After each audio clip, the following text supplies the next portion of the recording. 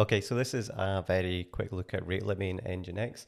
Usually if I'm working on rate limiting, I would either be doing it in Cloudflare, they've got really nice support for it, the sort of web application firewall level, or alternatively sometimes in the application itself, if it's something that's maybe built on Laravel, it's dead simple.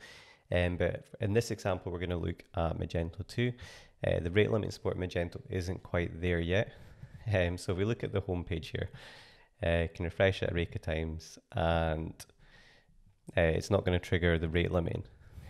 So it wouldn't necessarily be the home page that we'd look to add it on, but there's some API calls behind the scenes that we would like to rate limit, or if we're using some third-party extensions that don't have rate limiting turned on, we might want to do that, especially if they're resource hungry, because we don't want anyone triggering a URL to be able to pull down the site. Now, it's dead simple to get started. First of all, open up your virtual host file in Nginx. And use sudo. So at the top of the file, you're going to want to add your mapping information. So to talk you through it, you've got what you're going to map, the rate you're going to map it at. Obviously, status code should be 429. So we're going to change this to be 5 requests every minute so we can trigger it really easily. In fact, we might even want to make that 20. And then below here, so we're using a map. The reason we're using a map in Nginx is that by default, if you add rate limit, it'll be applied to everything within a location block. Then that doesn't give you much granularity. If you're only looking to add rate limit on particular URLs to stop like the resource hungry ones, and then you want to be able to just take the URI, like what is new, and target that individually.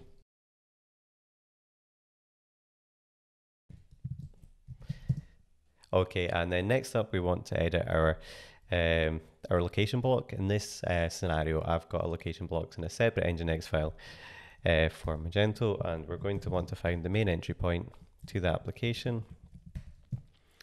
And at the top of here, add this zone that we want it to be applied to. So the rate limit won't apply to the other sort of location blocks we've got. So we've got a separate location block for all our image files. They won't be impacted. It's only everything that's getting routed through index, basically, and anything else that matches. But in this case, it's mainly index.